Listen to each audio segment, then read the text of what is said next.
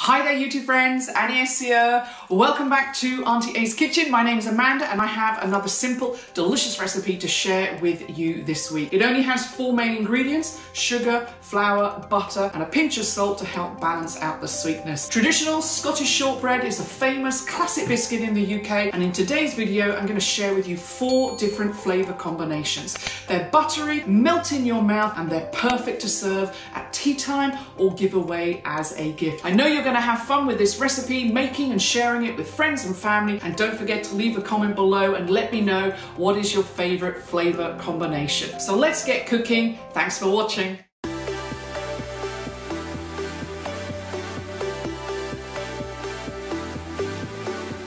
Today's a very simple recipe with only 4 main ingredients. Into your blender, measure out some flour, soft butter, sugar, and throw in a pinch of salt. The butter is an important ingredient, so make sure to use a good quality butter and leave it out before cooking so that it softens. If you don't have a blender, then mix all of your ingredients together in a bowl. Mix up and cream together your butter and sugar first, then add your flour and salt. The next thing I get on with is greasing my 4 cake tins with a little bit of butter. When you make the shortbread, feel free just to use 1 cake tin. Traditional shortbread is either cooked in a circle tin and then cut into triangles, or a square rectangular tin and cut into shortbread fingers. If you don't have any baking tins, then you could also use a circle cookie cutter and cut out individual biscuits. You see me here dividing the shortbread into 4 equal portions before I add the different ingredients. There are so many different ways that you can flavour your shortbread: fruit, nuts, herbs, tea, cocoa and spices, just to name a few. As I always say, just take this recipe and have fun with it. I add my different flavour combinations into each bowl and get the ingredients mixed together before placing them in the fridge for about 5 minutes so that the shortbread mixture stays cold. After about 5 minutes the shortbread mixture is chilled. I then get each bowl out of the refrigerator to mix up the ingredients and press the shortbread into the tin with my fingers. For this first flavour combination I use some plain chocolate chips, but at Christmas I like to break up some mint chocolate into the shortbread. For my second flavour I use some dried cranberries, and if you like eating dried fruit then you might be interested in checking out my Christmas mulled wine cookie recipe.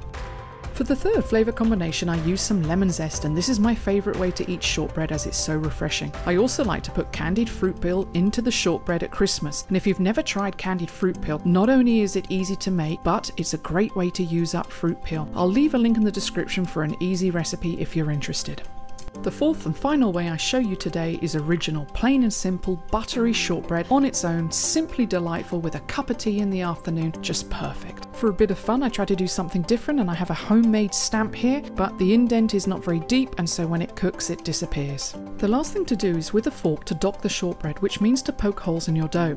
This helps the heat get into the shortbread and cook it evenly.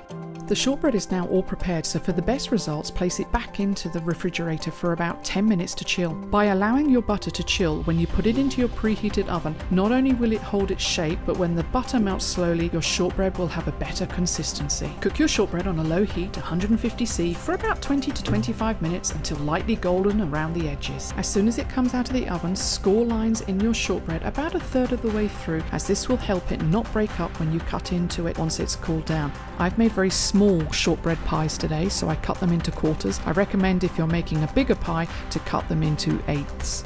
While your shortbread is still warm, sprinkle some sugar over the top of each pie and then leave it to cool for at least 10 to 20 minutes. After 10 to 20 minutes, remove your shortbread from your baking tins and allow them to completely cool down on a wire rack before cutting them into shortbread biscuits.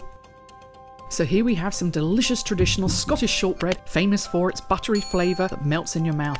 If you've never tried traditional shortbread, then I recommend not adding any flavours first time, as it really is so good just on its own.